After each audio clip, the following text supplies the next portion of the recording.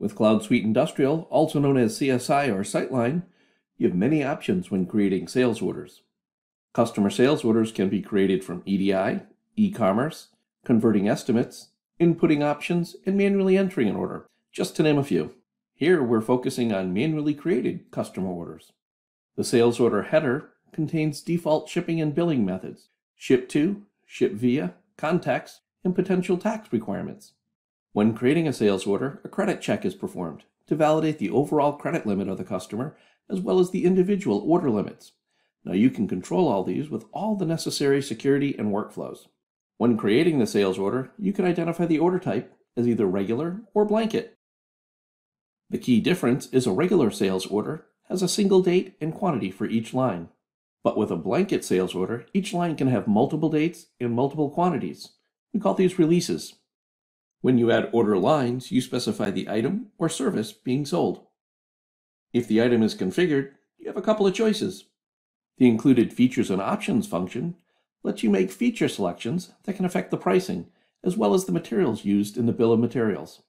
Or if you need a full product configurator that does dimensional calculations, if-then logic tests, and can build sketches, calculate pricing, and modify not just the materials in the bill of materials, but also the routing, then you may want to take a look at our optional CPQ, that is the Configure Price Quote tool that seamlessly works with CSI. You have multiple options for pricing, with quantity breaks, customer contract pricing, and various other pricing methods.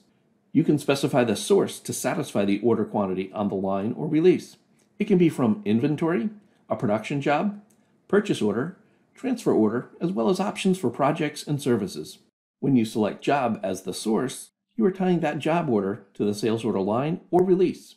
At any time in this process, you can check the quantity available for that order, or perform a get CTP that's capable to promise, to have CSI calculate the projected date by using the available raw material, expected raw material dates and quantities, and available shop floor capacity, all depending on your planning methods.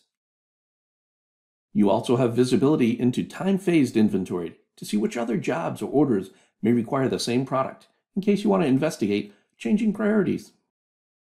The CSI customer order functionality is built to support your pricing and promise date needs, whether they're simple, complex, or somewhere in between. Thank you for watching.